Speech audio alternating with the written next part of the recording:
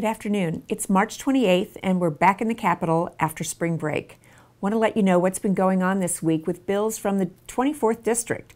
So we're excited to tell you that just this week alone, 3 of our bills passed through the Senate and will go on to the House. They are the billing fixes for surprise billing, which, in other words, if this goes through the process, absolutely no one will be stuck with a bill from an out-of-network doctor when they go to an in-network hospital during an emergency situation. So we had a fix to that bill that passed last year, and we're hopeful this will move through the process all the way, but it has passed through the Senate. And we also have a bill that was brought to us this year that is moving through the process that we got passed in the Senate, which is the definition of Holocaust in Missouri statutes. And currently it is written incorrectly to say that the millions of people who were murdered during the Holocaust were all murdered in Nazi concentration camps. We want to recognize all those millions of Jews and non-Jews alike who were murdered, many of whom were murdered outside of Nazi concentration camps. So this is a fix to what's written in the statute to make sure that we are historically accurate. And then finally, our suicide prevention fix. As you know, mental health professionals are now required, due to our legislation that passed last year, to have training in suicide prevention and awareness as a condition of licensure and for the renewal of their licenses. When this bill was amended on to another one, marriage and family therapists were left off of a piece of the bill. So we're going to get that correction fixed. It's passed through the Senate, it's going to the House, and we'll hope that that gets all the way through the process too. Just yesterday morning, we had a hearing on postpartum depression, and I'm really excited about this legislation. This legislation, because 1 in 7 Missouri women suffer from depression after their pregnancy, and because it affects not only their lives, but the lives of their infants and their families, we need to do something about this. Many of these women end up taking their own lives, and again, there are long-term ramifications for a woman who's suffering from depression as she raises her infant child and deals with her other family members, and oftentimes this woman doesn't go back to work when she's suffering from depression. So we have crafted a bill, and we're very excited about it, that allows for women to have screening both at their OBGYN's office as well as at their pediatrician's office when they take their baby in for new baby visits. So we're going to give several screenings to those women who are willing to take it, and if we find that they are depressed, those doctors will recommend and pass them on to their primary care or to mental health professionals who will then see that they get the treatment that they need.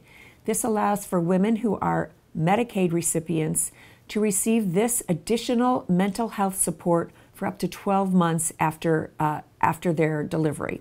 So we're really excited. This got so much support in committee. We had 18 witnesses that came. We have people from pediatric doctors to OBGYNs, people all over the spectrum who came and testified in support of this bill.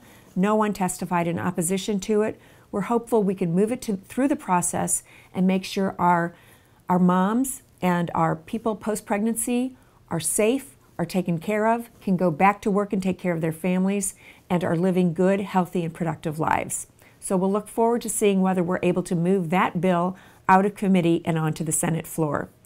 And finally, yesterday, perhaps it was even this morning, it was this morning, I'm sorry, these days all sort of blend together, but a bill that provides unpaid leave for victims of domestic violence and abuse. So oftentimes and it's mostly women who are trying to escape the perpetrator of sexual violence and abuse on them, need some time from work to go to an attorney, to take care of themselves because of injuries, to go see a doctor, to take care of their families, to actually move.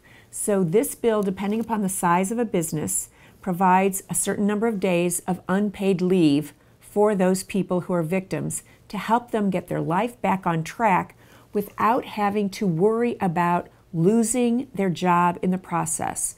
These are people who are changing up their lives for the better. We can't re-victimize them by making them lose their jobs because they need some days off work. So these days are unpaid, and these victims will be able to take care of themselves and move on and return to work. It was passed unanimously out of the Small Business Committee this morning. We are so delighted with this bipartisan support and are really, really hopeful that this legislation too will move forward through the process. Those are the things that have been going on in the 24th Senatorial District this week. So we've had a strong week in terms of moving our legislation. I want to also thank so many of you who reached out to me both the few days prior to our spring break and during our spring break. As many of you know, my beloved father, Harry Seltzer, passed away, and 8 days later, his younger sister, Minette Maltzman, also passed away. So our families were involved with 2 funerals of people that we love dearly. I can't imagine having a better father, and I had this wonderful aunt, and they were so close. And so many of you, in so many beautiful ways, reached out to me and my family. And I want to say thank you. I hope your families remain safe and healthy. And for the rest of us, I hope when people in your life pass, that you have the time that I did to spend with those people before they passed on and with your family during the grieving process. Thank you. Have a great, productive week, and we'll talk to you next week.